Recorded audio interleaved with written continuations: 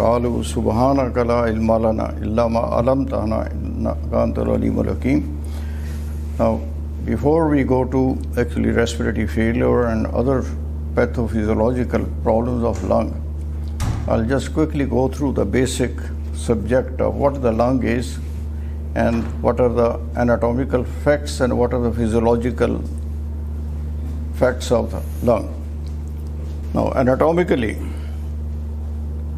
there are two lungs. One is the right lung, other is the left lung. And there are 5 lobes, 3 lobes on the right side and 2 lobes on the left side. And every lung has got segments. There are 19 segments, 10 segments on the right side and 9 segments on the left side. And then if you look at the blood supply of the lung, it's by the bronchial arteries and by pulmonary arteries. And the bronchial arteries bring the oxygenated blood to the lung, and the pulmonary artery bring the venous blood to the lung also.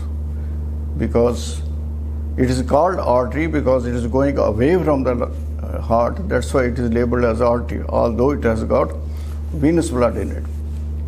Now, pulmonary arteries supply up to the respiratory bronchioles, up to the upper edge of respiratory bronchioles. Then the bronchial arteries supply up to the upper end of the respiratory bronchioles.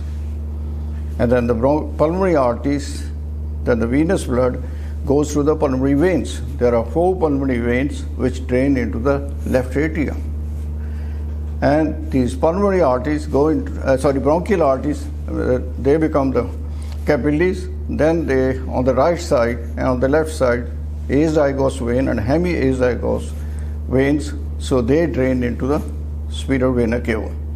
So this is the blood supply of the heart. But as far as the nerve supply is concerned, so there is a pulmonary plexus at hilum, and it is sympathetic and parasympathetic. Parasympathetic is by the vagus, and sympathetic is by the sympathetic nerves which are coming there. Now, what does the sympathetic nervous system do? It causes vasoconstriction of the vessels of the lung, and it causes bronchodilation of the smooth muscles of the lung. Then it also suppresses the secretions. When you stimulate the parasympathetic system, it causes vasodilatation but bronchospasm, those cholinergic fibers, and they increase the secretions. It's a physiological effects. And in every lung, histologically, if you look at it, there are about 23 generations of the lungs. You've got trachea, then bronchi, then bronchioles, and then goes and goes on. There are 23 generations. Up to 16 generations, then the respiratory bronchiole comes. So up to 16 generation, it is a conducting pathway. From 16 generation onward, it is a respiratory pathway where the gases exchange takes place. From respiratory bronchiole, then you go to the alveolar duct, then alveolar sac, then alveoli. There are about 300 million alveoli in both the lungs. 300 million alveoli in both the lungs. And if you calculate the surface area of alveoli in both the lungs, it's about 70 square meters. 70 square meter. It's a very big area. So as the blood supply to the alveoli is by the pulmonary arteries, so what is the cross-sectional area of the pulmonary capillaries? It's about the same, 70 square meter, because the ventilation and perfusion should match each other. So 70 square is the surface area of the alveoli, and the cross-sectional area of the pulmonary capillary is 70 square meter. That's why the ventilation perfusion ratio is kept constant. So there are 23 generations, remember that. As far as the lung function is concerned, there are 2 types of functions: respiratory function and non-respiratory function. We always ignore non-respiratory function. We always think about it that gases are going into the lung, oxygen is going into the blood and going to the tissue, and carbon dioxide is coming out. This is this is a major work of the lung, but there are 40 types of cells in the lung, and they do different functions, and they are also very important. Now, this respiratory function is carried out by out of 40, there are one type of cell is called pneumocytes, type 1 cell. And the pneumocytes surface area is about 95% area is occupied by the pneumocytes, because the maximum gas passes through the pneumocytes and comes back, carbon dioxide comes back. Only 5% is occupied by the type 2 cells. They produce surfactant.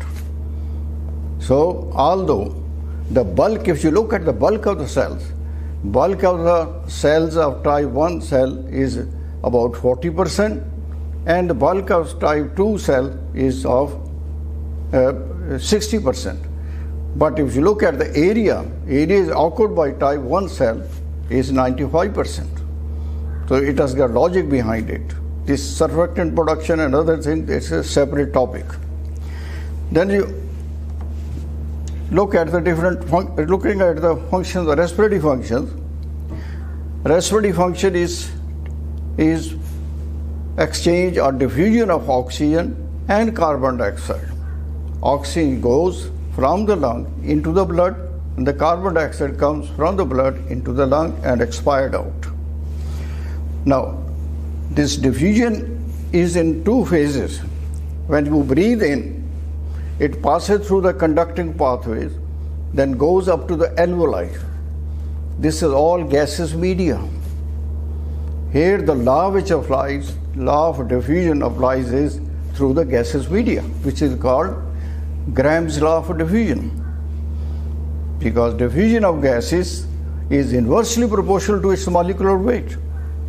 If you look at the molecular weight of carbon dioxide is 44 and that of oxygen is 32, so oxygen travels faster from nose up to the alveoli than the carbon dioxide. Carbon dioxide comes very fast into the alveoli because traveling of carbon dioxide and oxygen from the alveoli up to the blood is all in liquid.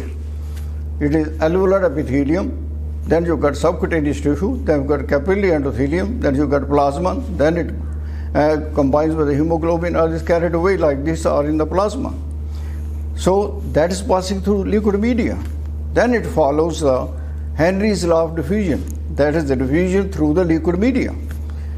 So Henry's law of diffusion says that diffusion of gases in liquid media is directly proportional to its solubility coefficient.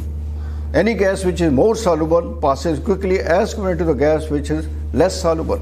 So carbon dioxide is about 200 times more soluble, rather more than that, 250 times. It's more soluble than, 24 times more soluble than oxygen diffuses through the liquid media. But as the oxygen is moving faster in the gaseous media, if you combine these both laws, then it becomes a ratio of 20 to 1. 20 to 1. Carbon dioxide becomes more diffusible 20 times as compared to oxygen. But once the carbon dioxide comes into the alveoli, it needs respiratory excursions so that it should be brought out from the alveoli to the air atmosphere. So for that you need ventilation, or for that you need the patient to be breathing on his or on her own. Now, non-respiratory function. There are multiple non-respiratory functions. Metabolic function, endocrine function, transformation of biochemical substances, then liquid and solute exchange, then defense mechanism. So we only look at the carbon dioxide and oxygen, but there's multiple functions which the lung has to do. Now there are 40 types, different types of cells in the lung. So there are cells with a specialized function which require extra energy. These pneumocytes, they don't require any energy, but the other cells, they require energy. Now, if you look at the non-respiratory function, metabolic function, oxygen utilization and energy production is one of the functions. Then surfactant synthesis is another important function. What is surfactant? So it is surface tension lowering agent. What is surface tension? Can you define what is surface tension? What is the pressure? Mathematically, it follows Dalton's law of partial pressure, but what is pressure? It's a force per unit area. Force per unit area. But surface tension is force per unit length. There's a difference between pressure and the surface tension. So it is a force per unit length is called surface tension. And this surfactant substance lowers the surface tension, so thing becomes expansile. So the things will not be rigid, because when the baby is born, surfactant starts being produced when the baby is inside the uterus at the age of 22 weeks, 22 to 24 weeks. At the age of 33 to 35 weeks, this acute surge comes in production of babies, production of surfactant. Then at the birth, immediately it is released more. That's why when the baby cries, due to negative pressure in the lung expands. If there is less surface surfactant production, then they have to give surfactant from outside or have to ventilate the patient. That's what happens in the neonatal unit or NICU and PICU. So it's a separate subject, surfactant production. It's a very big subject, but it's a very interesting subject also. Then protein and connective tissue synthesis. That's also part of metabolic function of the lung. Then endocrine functions. It is autocrine function, paracrine function, and neurocrine function. Autocrine function, it is produced by the cells and they are acting on the same cells. There are substances which are produced by the cell, but they are effective on the same cells. It's called autocrine function. And paracrine function, they produce on the cells, but they act on the surrounding cells. Then neurocrine is, they are produced by the cell, they act on the nerves. So these are the three functions of lung also: autocrine, paracrine, and neurocrine. Then if you look at the endocrine functions, hormone synthesis is a big list. You got ACTH, prostaglandins, leukotrienes, calcitonin, histamine, opiate peptides, serotonin, substance P, VIP, vasoactive, intestinal, polypeptide. All these substances are dealt by the lung. Still some more. If you look at the eicosanoid metabolism, so when the eicosanoid metabolism takes place, so arachidonic acid takes the two pathways. One is cyclooxygenase pathway, other is a lipoxygenase pathway. So by cyclooxygenase pathway, the prostaglandin 2, D2, E2, F2, and I2, they are separate topic actually. I've just enumerated over here. Then this thromboxane A1, thromboxane A2. They have got different functions on the blood vessels and on the smooth vessel.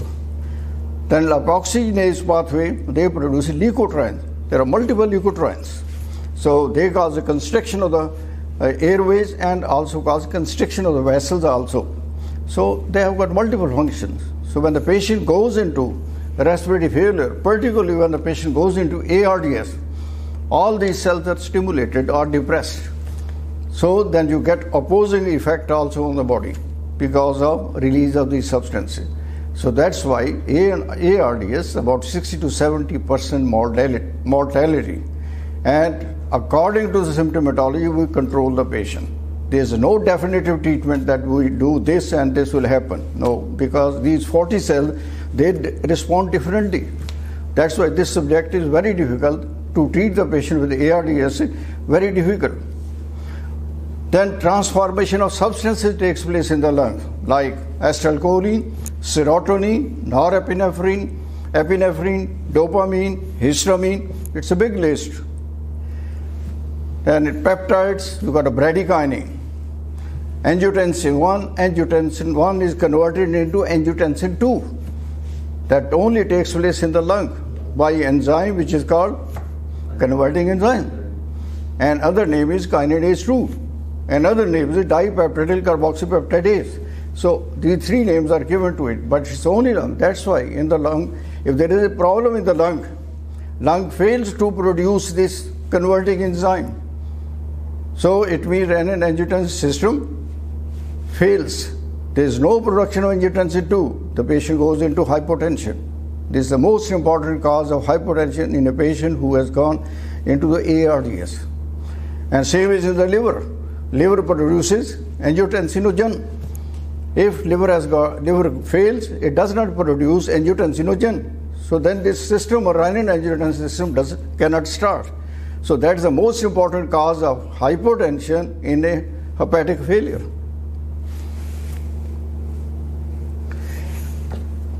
Then there are some more adenine nucleotides like ATP and AMC and other things. They are dealt by the lung.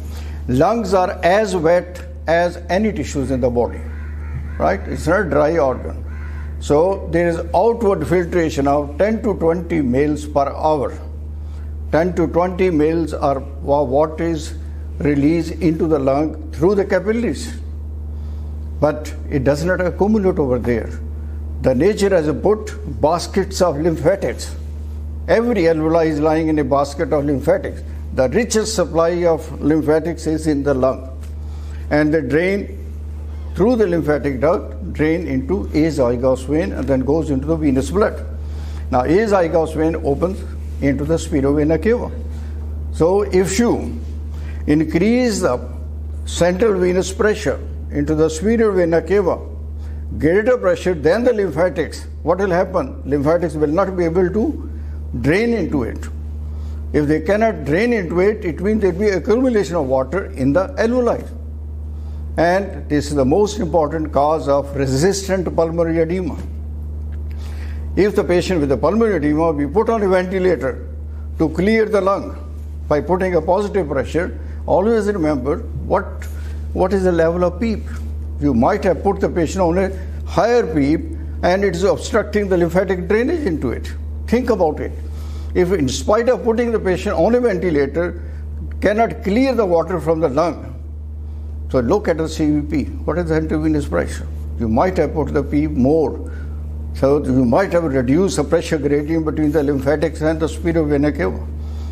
So it's one of the most important causes of resistant pulmonary edema. Now there is a defense mechanism also by the lung. Non-specific and specific immunological. Now assessment of lung function. As usual, for assessment of any organ, we take the history of the patient, whether the patient has got dyspnea, patient has got a cough, and patient has sputum. Nowadays, if the patient got dyspnea and the cough, says refer to Nishtar. This is corona. This is what is happening. So that's why the number of patients has been reduced. We are very afraid of corona. And in a dyspnea, what is dyspnea? Dyspnea by definition is when you become conscious of your breathing. Now when you are sitting here, you are breathing, but you don't notice that you are breathing. Have you ever noticed that how many times I am breathing? No, we go on breathing. We are not conscious of breathing. When we become conscious of our breathing, it means you are dyspneic. So that's the thing. Then you calculate the dyspnea index and other things. Then you do the physical examination. In physical examination, inspection, palpation, percussion, auscultation. Go in the same way. But it's a fashion again not to touch the patient. It's a very bad thing. Always, even the nurses should have a stethoscope hanging around their neck, and every hour you put your stethoscope on the chest and see, you can find something different. You can find even more important finding than the doctor can find. So it is the duty of a nurse who is looking after these critically ill patients that should use the stethoscope all the time. Then after doing the X-ray chest, we straight away go on the CT scan, HRCT. But before that, there is a one step, this is called X-ray chest. And clinical examination is very important. Then the X-ray chest is very important also. If there is indication that, then you go for CT scanning. Then complete blood picture, and then sputum examination. So that completes your clinical assessment of the patient. Now, why we want to do the sophisticated lung function test? There are three reasons only. One reason is to determine the nature of the pulmonary disorder. Okay, what is the pathology? We should diagnose. What is the problem with the patient? Second thing is to quantitate the degree of impairment. What is the degree of insult on the lung? How deep is the problem? Then third is to further understanding of pathophysiology. That's why we try to take the help of different tests. In olden days, even now also, some of the old pulmonologists, the tests which require no instrumentation, like walking test, match test, breath holding test. Have you ever seen it? Anybody doing it? They are very important. They give you a lot of information. How long you can walk, what does it make your distance worse or not, then match, at what distance you can blow your match. You lighten the match, and then breath holding, sir. You take the deep breath in, then hold it. Then see for how many seconds you can hold it. That gives you idea. And you have clinically examined the patient, and you have done this test without any instrumentation. Then we come to instruments. Measurement of lung volumes. Vital capacity by vitellograph. What is vital capacity? Any offer? What is vital capacity? It's the maximum amount of air you can expire out after the maximum inspiration. So that's the vital capacity.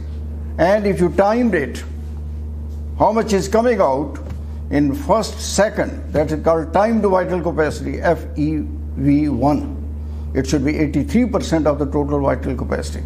It's a very important test in obstructive airway disease, right? Then FEV1, then functional residual capacity. What is functional residual capacity? It is the residual volume plus it's the amount of air which remains in the lung after the normal tidal volume, after the normal volume we have wondered. So functional residual capacity, the amount of air which remains in the lung in spite of forceful expiration, that is called residual volume. That cannot be taken out. If residual volume and the volume which remains in, that's very important. Then there is another terminology called closing volume. It's the amount of air which remains in the lung above the residual volume and the alveoli starts closing. The amount or the volume of the gas above the residual volume at which the alveoli starts closing is called the closing volume. If the closing volume plus residual volume is called the closing capacity. These are very important tests of the lungs. Closing volume and closing capacity to calculate that. Then residual volume. It doesn't matter how fast you breathe, doesn't matter how deep you breathe, so it remains in the lung, right? Then TLC, total lung capacity, that is the tidal volume plus inspiratory discharge volume, expiratory discharge volume and residual volume. That is the total lung capacity is about 6 liters, 5,900 mils. So then the ratio of FEV1 to FEV, that's about 83%, right? Then you should have another ratio, residual volume divided by total lung capacity. That's also very important test. So these tests are separate topic actually, lung physiology, but you should remember what are these. Then mechanics of lung. When we talk about mechanics of lung, you immediately think about two things. One is the compliance of lung, other is the resistance of lung. These are very important tests as far as breathing and ventilation is concerned. Now, compliance is nothing, but it is a volume change per unit change in pressure. It shows if you increase 1 centimeter of water pressure inside the lung, how much will be the increase in volume? That's called compliance. Normal compliance is 0.2 liter in an adult. 0.2 liters mean 200 cc of both lungs. What will the compliance of one lung? 0.1 liter. What will the lung of each lobe on the right side? 0.1 divided by 3. 3 lobes. There are 3 lobes on the right side. It will be 0.03. 0.033. And on the left side there are only 2 lobes. 0.1 divided by 2. 0.05. Now, what is the compliance of baby? 0.006 mil. But to avoid this confusion in adult babies, so they made another measurement. This is called specific compliance.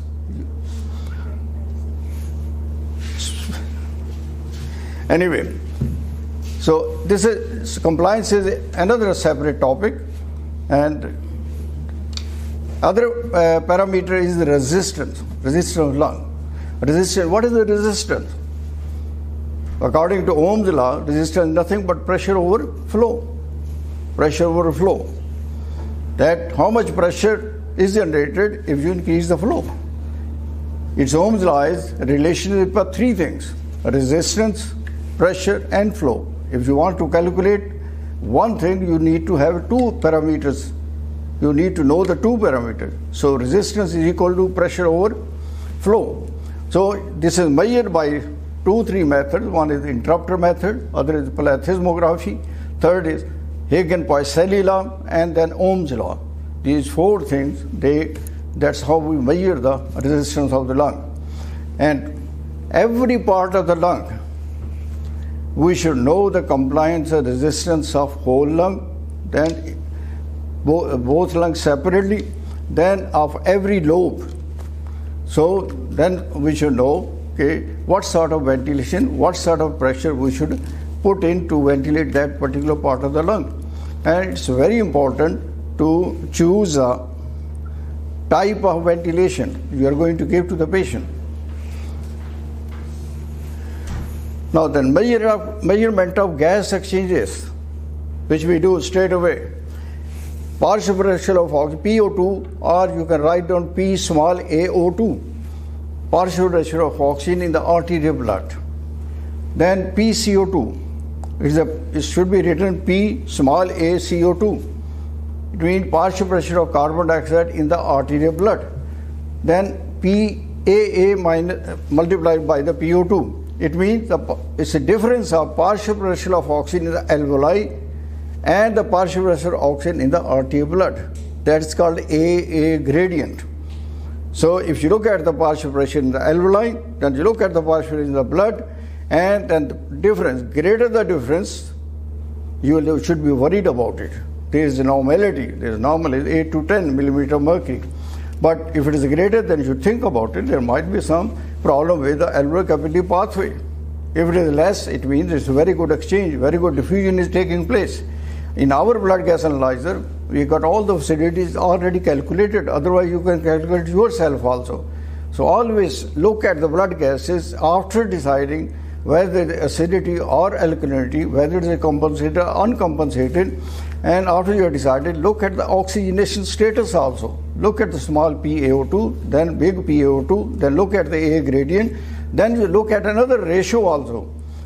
So that ratio is very important, that partial pressure of oxygen in the arterial blood divided by partial pressure of oxygen in the alveoli. So that's also important. That tells you again about diffusion of oxygen from the alveoli to the blood. Then closing volume. Closing volume is another test which is done. It's a very important parameter to assess the function of a lung. It's the volume above the residual volume at which the alveoli starts closing. During expiration, alveoli starts closing. So then we see how much is the volume left in the lung above the residual volume. Greater the closed volume, the less will be indicated about its obstruction. So we should then we measure the closing capacity also. Then the diffusing capacity, that the gases at what rate the gases are passing, particularly we are talking about oxygen, passing from the alveoli to the blood. It's the amount of oxygen which passes from the alveoli to the blood in a unit time, in a unit millimeter of mercury pressure gradient. So if there is a difference of 1 millimeter of mercury pressure gradient between the alveoli and the blood, and how many milliliter of oxygen is passing in a unit time through the alveolar capillary pathway, that's called diffusion capacity. So it's a carbon monoxide is used for doing this thing. So it's about 31 mil of oxygen pass in a unit time from the alveoli to the blood under 1 millimeter mercury pressure gradient. If it is less, then we should think about what is the problem between the alveolar capillary pathway. If it is a fast, then again we should find out the reason why it is going fast. Right? It might be, patient might be hypermetabolic state and is extracting the oxygen from there. Then there are some lung functions, non-uniform distribution of gases. I just enumerated: nitrogen washout test, single breath test, oxygen inhalation method, then closing volume test, then xenon 133 inhalation test. Xenon is you are inhaled and then you see how quickly it passes through the alveoli and goes into the blood. Then test for non-uniform blood flow, that's angiograms, lung scanning, then lung scanning after injection of xenon 133. Then tests of uneven matching. In some part of the lung, there is maldistribution, but the blood flow is normal. In some region, there is a good distribution of gas, but there is shunting of the blood. For that purpose, that's called uneven matching. Evaluation of the total dead space and total shunt. You calculate it, and then from there you can assess it. Then single breath carbon dioxide test. Then there is a difference in PN2, partial pressure of nitrogen in the alveolar gas, and partial pressure of nitrogen in the arterial blood. Then you see the difference. So there are so many tests which might be in an advanced pulmonary unit, they might be doing it. Then unilateral lung function test, in one lung test, bronchospirometry, bronchoscopic gas sample, temporary unilateral pulmonary artery occlusion method, then intraoperative measurement of pulmonary arterial pressure. Invasive is fluoroscopy, lateral position test, exercise test, xenon 133 radiospirometry, then macro aggregate of lung scanning. All these tests are done in the laboratories. Then there is locating the region of uneven matches. You find out which region is affected. Then xenon 133 test. You give by inhalation and you give by injection also. So these two will highlight which areas has got red space effect, which area has got shunting effect. Then there are some equations which are very important. We should know about it. That is VD over VT test. VD means dead space in the lung, and VT means the area which is getting the gases, respiratory portion and the dead space portion. Always remember, dead space to VT ratio is 0.3. About 1/3 remains up to respiratory bronchial, then 2/3 goes from respiratory bronchial up to the alveoli. So this is a normal, it's called anatomical dead space. Then there can be physiological dead space also. So if you know the PaCO2, partial pressure of carbon dioxide in the arterial blood, minus PeCO2, partial pressure of expired carbon dioxide, divided by partial pressure of carbon dioxide in the arterial blood, this will give you the ratio of VD or VT, and it should be 0.3. Then partial pressure of oxygen in the alveoli, that if you know at what pressure the oxygen is going into your lung. What is the pressure on your nose, on your mouth? How much is the pressure of oxygen? Can you calculate it? How much is atmospheric pressure on you? 760 millimeter of mercury. We are at the sea level. Out of 760 millimeter of mercury, the water vapor pH2O, partial pressure of water vapor, is 47. You subtract 47 from 760. How much is left? 713. Out of 713, 20% is oxygen. In air, you are breathing 21%, 20%. So you 713 multiply with 20 divided by 100 because it's a percent. So about 149, that is the partial pressure of oxygen at the nose. That's called PiO2, partial pressure of oxygen in the inspired gas. And the same PiO2 is going into the alveoli. Then carbon dioxide is coming from the blood in the same alveoli. It dilutes it. So that will give you left pressure is called partial pressure of oxygen in the alveoli. So it means partial pressure of oxygen in the alveoli is equal to PiO2 minus carbon dioxide which has come they will have the same pressure as in the blood. So PaCO2, partial pressure of carbon dioxide in the arterial blood. It's very easy to calculate. Then the shunt occasions, how much blood is coming in contact with the oxygen and how much just bypassing it. That is called shunting of blood. So QS is the shunted blood, QT is the total blood which is passing through the lung. You calculate the proportion. For calculating it, you need to know the CaO2 minus CCO2 over CVO2 minus CCO2 and shunt occasions. Nowadays, the computers, they do automatically. In olden days, we used to calculate. In my intensive care unit in Nishra, we used to calculate every day. A gradient, then A ratio, then this shunt occasion to find out how much is the gravity of problem in the lung and how can we correct it.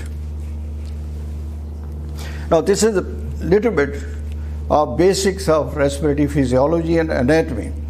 Now we go to that acute respiratory distress syndrome. Now, respiratory failure. What is the definition of respiratory failure? It is if the pulmonary system is no longer able to meet the metabolic demands of the body. That is respiratory failure. Respiratory failure, by just looking at the patient, you can't say he's in respiratory failure. If he is dyspneic, we can't say he's in a respiratory failure. So we'll have to look at the tissue level, whether it has got adequate effort to meet the demand of tissue or not. If the respiratory system cannot meet the demands of the tissue, it means the patient is in respiratory failure. So pulmonary system is very important. You need to know 6 laws which apply to the lung. One is Graham's law of diffusion, which I have told you already. This is diffusion through the gaseous medium. Then Henry's law of diffusion. So this is the diffusion of gas in the liquid medium. Then Dalton's law of partial pressure. All these partial pressures which we measure, PiO2, PaO2, PaO2, all these things, they are related to Dalton's law. So then Hagen-Poiseuille law. This is again related to pressure and flow. Pressure is directly proportional to pressure gradient, and then viscosity and other things also. That's separate thing. Then Ohm's law. Ohm's law is nothing but it correlates the resistance with the pressure, with the flow. There are 3 things. You need to know 2 things to find out the third one. Then the Laplace law. Laplace law is pressure is equal to 2T over R. And this Laplace law is very important also. It is applicable on the heart chamber, it is applicable on the vessel, it is applicable on the urinary bladder, it is applicable on the alveoli also. And it depends where you want to apply it. P is equal to 2T over R. Everything has got different explanation. Right. So this is again separate topic. Now, to increase getting in oxygen, our objective is when we are breathing or we are giving oxygen to any patient, our objective is to increase the partial pressure of oxygen in the alveoli. Forget about blood. First, our target is that partial pressure of oxygen in the alveoli should increase. P big AO2. How it is affecting? It is affected by the alveolar pressure. It is affected by carbon dioxide which is coming into the alveoli, partial pressure of carbon dioxide into the alveoli.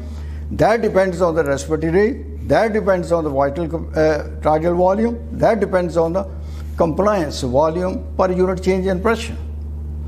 Then FiO2, what is the concentration of oxygen which you are giving during inspiration? Fractional inspired oxygen concentration. FiO2, either you are giving 20%, 25%, 28%, 35% or 100%.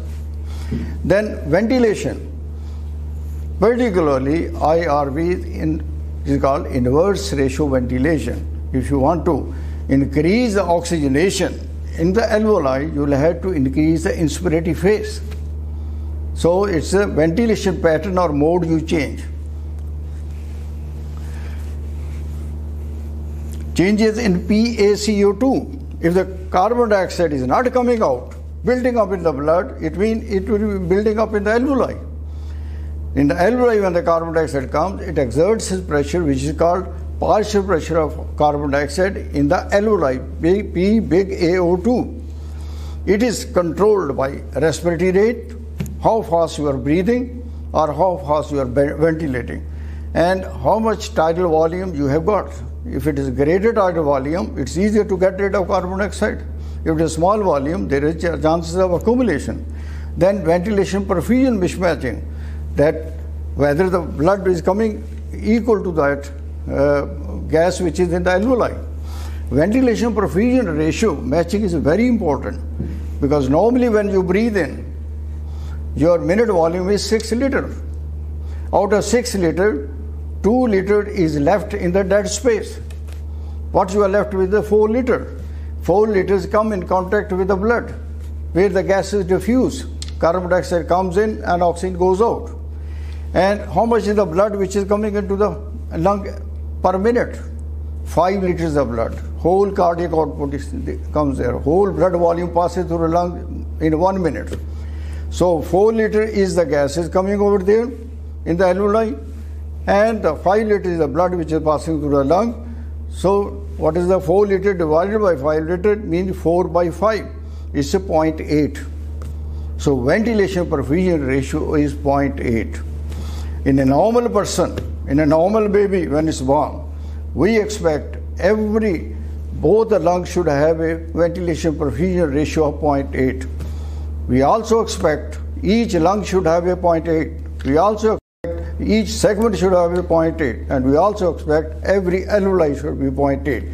Then we label it if the lung is normal.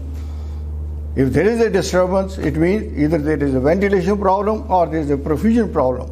If there is more ventilation, then the blood which is coming over there, this is called dead space effect.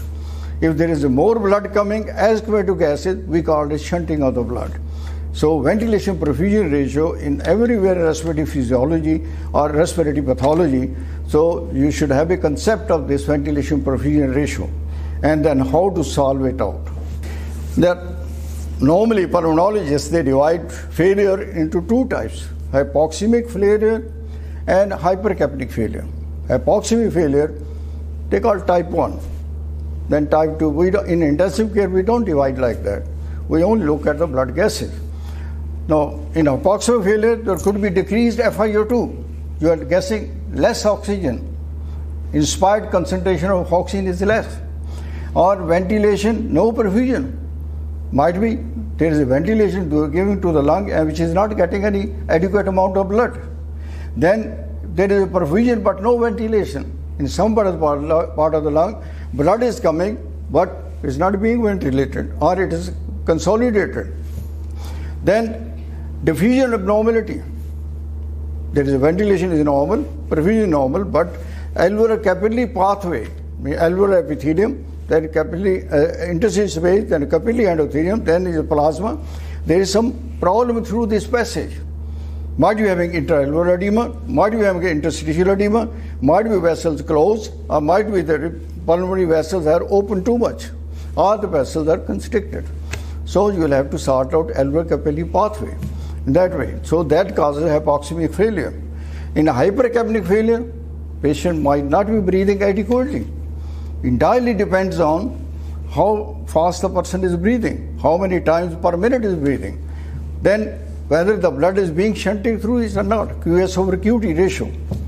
So if the blood is not coming in contact, it's just bypassing the lung, so you cannot take up the carbon dioxide will accumulate in the blood, and that will cause hypercapnia. That will take into respiratory failure, right? So these 2 things you will have to sort it out. Now clinically, in the respiratory failure, if you look at it, there should be signs of respiratory compensation. If the patient got into respiratory failure, there is bound to be tachypnea. What is tachypnea? Increase in respiratory rate. It doesn't mention about the tidal volume. So obviously, if the respiratory rate is increased, the tidal volume will be decreased. Then use of accessory muscles. Always when you are assessing the respiratory system, stand on the foot end of the patient and then observe the patient. Raise the head of the patient slightly, 15 degree, 20 degree, 30 degree, and then you stand on the foot and then watch how the patient is breathing. So whether they are using excessive muscle or not. If obviously they know excessive muscle, look at the nose.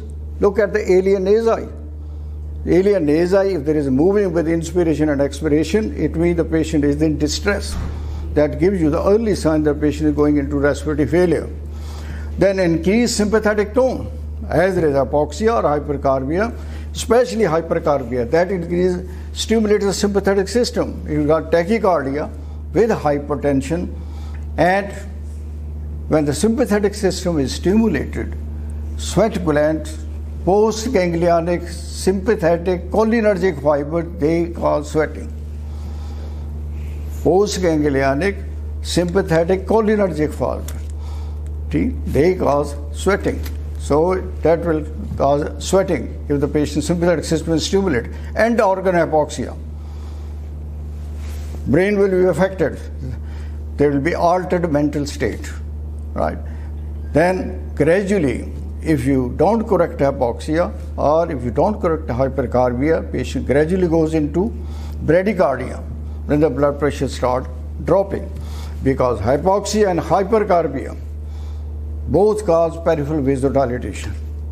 Hypoxia and hypercarbia, they cause pulmonary vasoconstriction. Always remember this. They are going opposite to each other. Peripheral systemic circulation, they will cause vasodilatation. Pulmonary circulation, they cause vasoconstriction. Now to this patient, patient is getting cyanose, and to this patient, if you start giving 100% oxygen, it will immediately raise the PO2, and it will cause, what will happen to pulmonary circulation?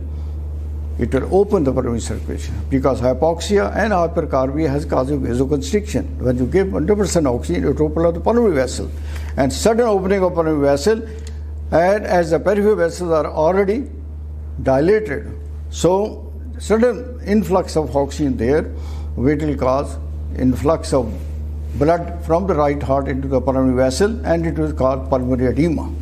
They go into pulmonary edema. Never ever correct with 100% immediately, because this is called oxygen paradox.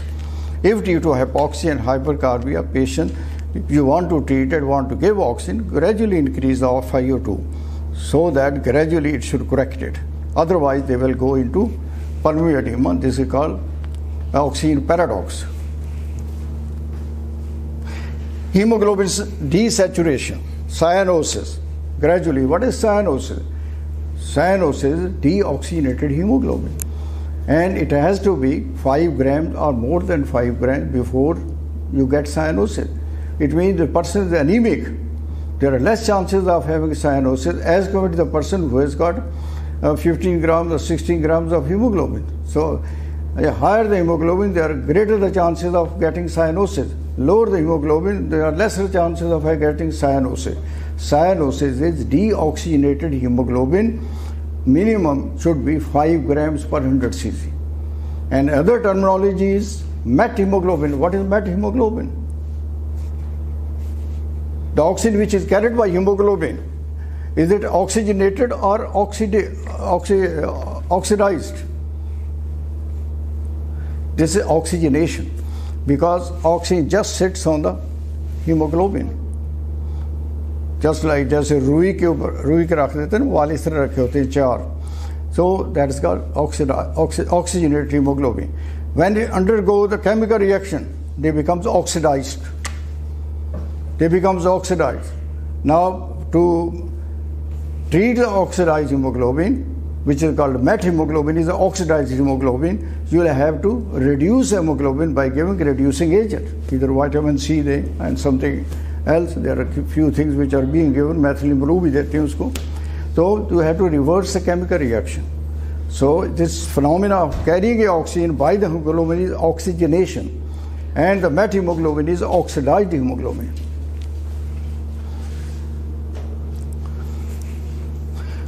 Now coming to ARDS now. Now ARDS is refractory hypoxemia plus non-cardiogenic pulmonary edema. If you go into the real pathophysiology of this, It's nothing, but it is refractory hypoxemia. Refractory means with the ordinary methods of giving oxygen, it does not correct. And patient does not have any heart problem but goes into pulmonary edema. It means it has to be bilateral. It is not a unilateral. We cannot say unilateral involvement lung as a ARDS. It has to be bilateral.